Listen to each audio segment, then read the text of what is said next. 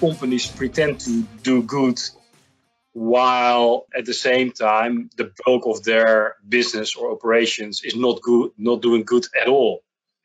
So you're giving a misleading signal to the market. And again, I think that is for us something what we really try to filter out. That is, I think, one of the USPs which we are giving to investors. And how do we do that? We don't look only at the green projects which are being financed, but also take in consideration the broader strategy or the broad direction of the company. I think that's really crucial to avoid greenwashing. When a new green bond is being issued and we see it from day one that it's not meeting our standards, we flag it as non-green and we are not allowed to buy it.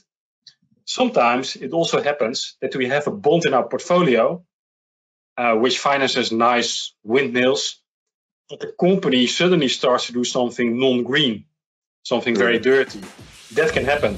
If you enjoyed this podcast, please do me a favor and hit the like button and subscribe to receive future episodes. You can find more interviews, articles, and information on sustainable and responsible investing at our website, sri360.com.